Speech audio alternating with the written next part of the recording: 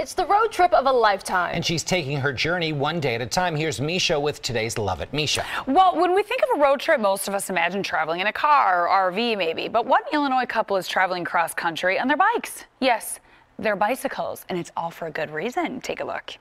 Rebecca Moyer has always dreamed of biking from the Pacific to the Atlantic Ocean.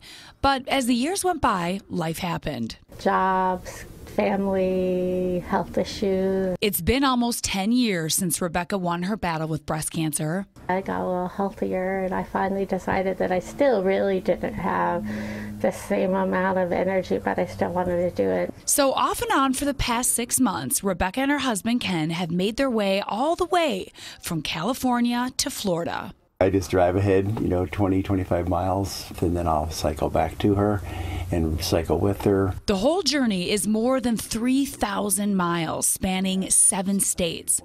And while biking across the United States might seem like a crazy, impossible goal, Rebecca says it's not about comparing herself to anyone else. A lot of people who do this will do 70, 80 miles a day, but I didn't set that kind of goal. I had a much lower goal a day, and that's okay. Just 1 mile at a time.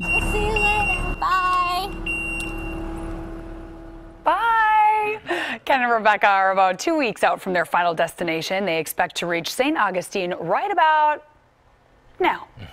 Rebecca says that when you go through something like she's gone through, the only test in life is the test between yourself and your spirit. Amen. Nothing else matters but challenging yourself to overcome and to become, of course, the very best version of yourself that you can be. Love that spirit. Love it. And I also love them as a couple. Imagine having that husband with you going like, you want to go across country on your bicycle? I'm right there with you. He didn't even say, we got to get a motorcycle. They're a team. We'll go on their bicycle. They're a team. That's what it's all about. All right, Meisha, thank you. Yeah.